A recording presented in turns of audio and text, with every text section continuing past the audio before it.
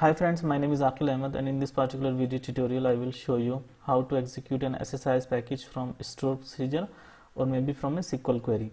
So let's jump to the demo. So I have this particular SSIS package which simply loads data from one of the flat file into a SQL Server table. So the table name is emails, which is situated in the SSIS database. Currently there is no data in this emails table. However, when the SSIS package will run, so it will populate 1000 number of records into this particular table. Okay, so the first thing that we need to do to execute an SSIS package from the SQL script or from a stored procedure is that we need to create a SQL job. So right now my SQL Server agent service is stopped. So if this is the case, then you can just click yes. So this will start the SQL Server agent service on your machine if it was not already running. And in case it was running, then it's fine. So you can just expand the SQL Server agent, expand jobs, and right click create new job.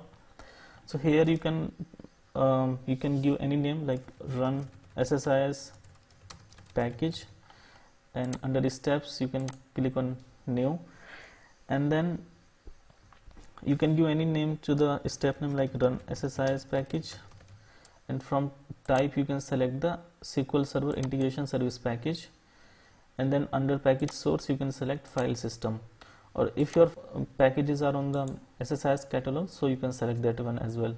So now just copy the full path of the SSIS package from here, and then just provide the path here, click OK. So our SQL job has been created. I have not created any schedule because I don't want the job to be executed on ongoing basis. I just want to run it on ad hoc basis. So if you go back to the SQL Server Management Studio, so this job has been created.